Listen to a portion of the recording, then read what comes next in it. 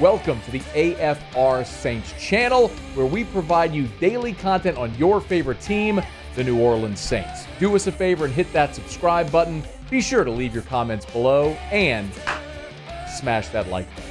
Who dat?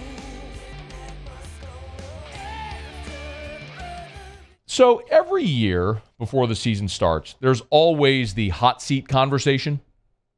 And full disclosure, I know before you even start, I know some of you are going to roll your eyes and say, Matt, we get it. You don't like Dennis Allen. You don't think he's a good coach. My feelings on this are well known, and it's not anything against Dennis Allen personally.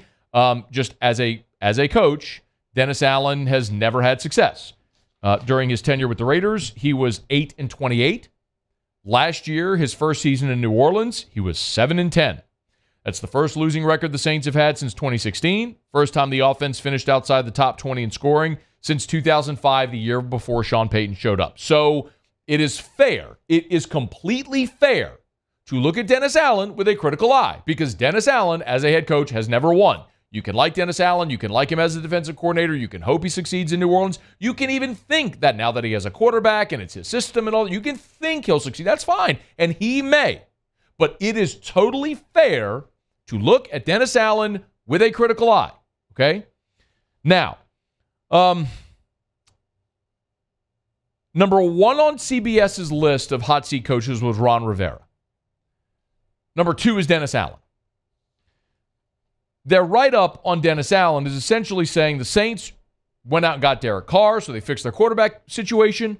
They should benefit from having one of the easier schedules in the NFL.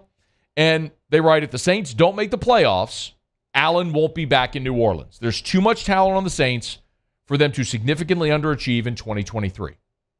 So, a couple of things here. Number one, they're setting the bar at the playoffs. If the Saints don't make the playoffs, Allen's got to be gone. That may be the case. They also say there's too much talent on the Saints for them to significantly underachieve. So I think you have to define what is significantly underachieve. We went through win totals yesterday. Normally, when you look at win totals, Vegas doesn't miss to the over, they miss to the under. Meaning, last year, the Vikings were 4 games to the over. Generally, when they miss, it's missing teams to the under, meaning they're projecting teams to do better than they actually do. So the Saints would have to fall in that category. As a team projected at over under 9.5, meaning they're projecting 10-7, 9-8, somewhere in there. If this is a team that goes 6-11, okay, we're having that tough conversation for sure. But I think that's got to be the bar right now is 7. The bigger question for me is Saints ownership. Mrs. Benson, Dennis Lauscha, Mickey Loomis, whoever is in on making that decision, how much leeway are they willing to give Dennis Allen or any coach? Some franchises are notoriously patient, none more so than the Pittsburgh Steelers. They've had 3 coaches in like 50 years. They went from Chuck Noll to Bill Cowher to Mike Tomlin. They've had 3 coaches in a half a century. The Ravens have been incredibly patient with John Harbaugh.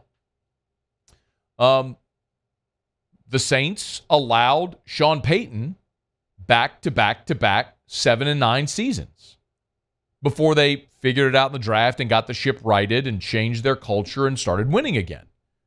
And historically, the Saints have been somewhat of a more patient franchise. You don't see them running through coaches every year or two. And I look through the history of the Saints organization with their coaches, the shortest tenured coaches, Mike Ditka was a 3-year tenured coach from 1997 to 1999, but the shortest tenure ever was Hank Stram from 1976. He coached in 1976 and 1977. Now, you had some interims, like Rick Venturi was an interim in 1996. Wade Phillips was an interim in 1985. Ernie Hefferly was coach for 1 season, or not even a full season, in 1975. He went 1-7. He replaced John North in the middle of that season. But so my point is, aside from Hank Stram, who coached for 2 seasons in 76 and 77, Ditka, Dick Nolan, J.D. Roberts, John North, all were just 3 years. Other than that, you've given coaches rope. I mean, so if Dennis Allen were fired after this year, he would join only Hank Stram as a coach, failing to make it past year 2 as a Saints head coach. So history with this organization is on Dennis Allen's side for longevity.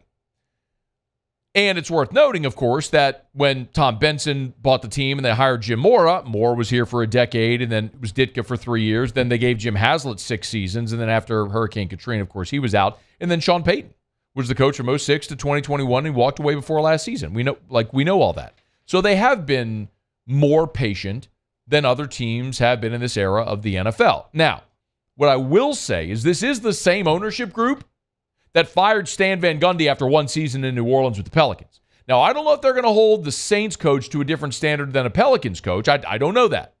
But it is the same ownership group that looked at the situation with the Pelicans after 1 year with SVG and were like, this ain't working.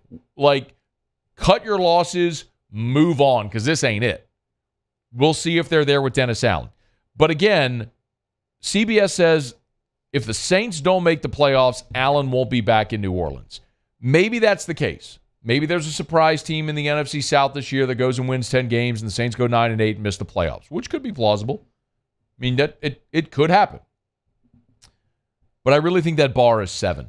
If you don't win at least 7 games this year, if you don't match what you did a year ago, minimum, then Dennis Allen's got to be gone because you did go fix your quarterback situation. You did give him more reign to do on his staff what he wanted to do. Some of the assistants who had been around are gone, and he's been able to bring in his own guy. Ryan Nielsen's in Atlanta now. So, yes, I do think that there needs to be a more critical eye on Dennis Allen this year because in the NFL, we all know the old axiom, what have you done for me lately? It's time. Like, you got to win now in the NFL. So, Dennis Allen has never proven that he could do that as a head coach. There should be a heavier standard and burden on him this year to prove it because you cannot allow this thing to continue to spiral under Dennis Allen if he's not the right guy. Said it often. Not every lieutenant was meant to be a general. I think we're going to find out this year with Dennis Allen. Is he ready to be a general? Can he be the guy? Or is he always going to be a really, really good number 2?